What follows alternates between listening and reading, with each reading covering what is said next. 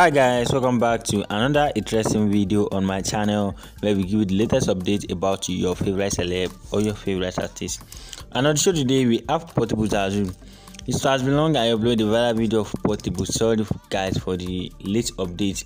We have Portable on the show today where Portable was hyping Wizkid and Asake that it was their song that was stopping the world. Wizkid just released a song, Back to Me, like few days back, and the song was trending all over the country. And Asake also dropped his album Mr. Money with the Vibe. Portable was hyping the two of them, and later Portable diverted to another story where Portable was saying there was a man that was comparing Wizkid and Asake. The man was comparing them together.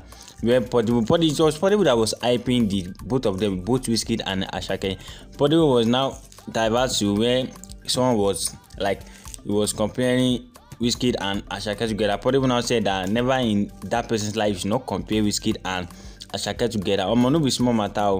Portable have been really like people don't really understand Portable. You are the one hyping Asake later, and you are the one saying about things to Asake. I believe you should watch the video of what Portable said about Asake and Wizkid, and also the man that said that was comparing Asake and Wizkid together. I believe you should watch all the video. Do not forget to like and subscribe for more viral video like this. Enjoy the video, guys. You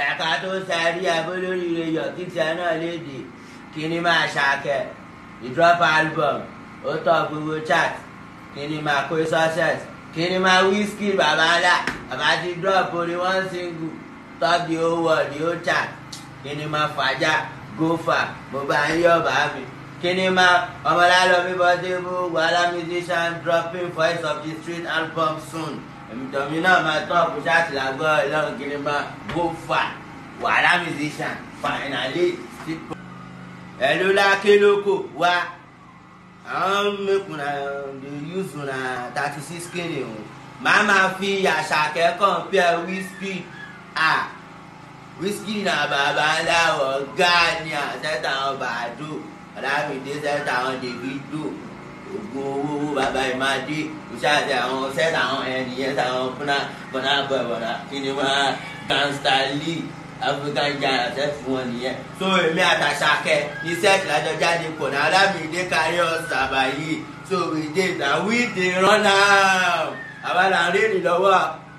Asake blow. My face too show sasu. Oh blow like it, oh blow. But you understand where you dey back in be a dey back. Oh ya no se koko. Voice of the Street album dropping soon. No my loud, no my top shot. Like Ọlọ́run, I got people, I got fans.